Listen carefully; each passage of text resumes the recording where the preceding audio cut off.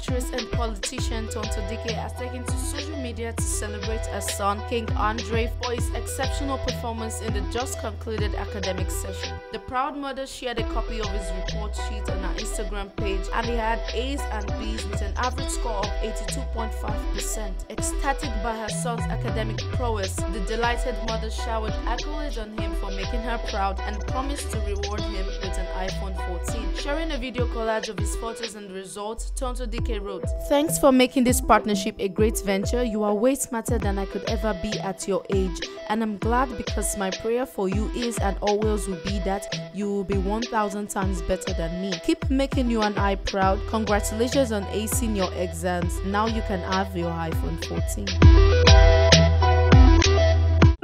To my firstborn, I'm sorry for creating you before I had it all together.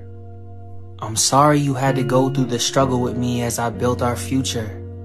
Just know I'll always be there for you.